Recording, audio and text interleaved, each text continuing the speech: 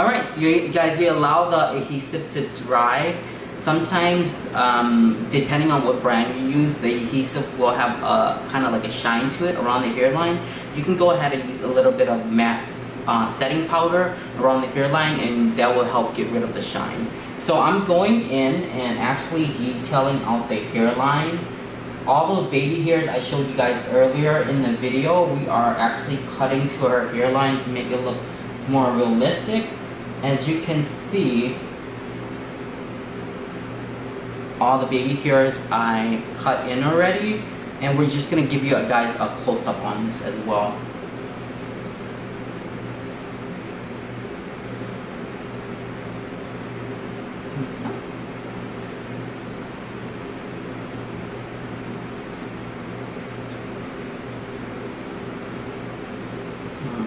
Wow, that's beautiful.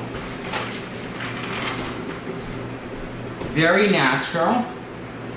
And I feel like this little baby hair right here just needs a little bit more, and we are missing some baby hair here. So we're just going to cut a little bit here.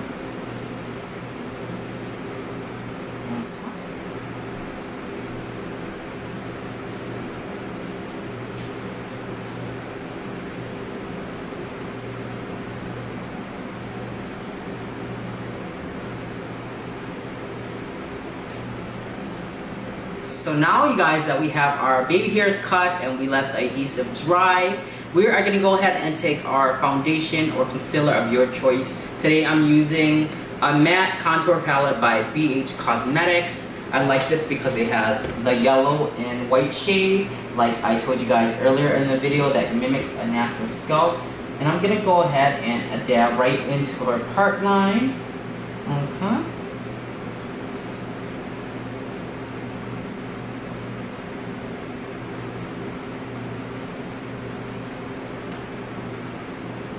And this is going to help conceal some of the lace and knots, and also kind of create an illusion of a scalp shining through when the sun hits it.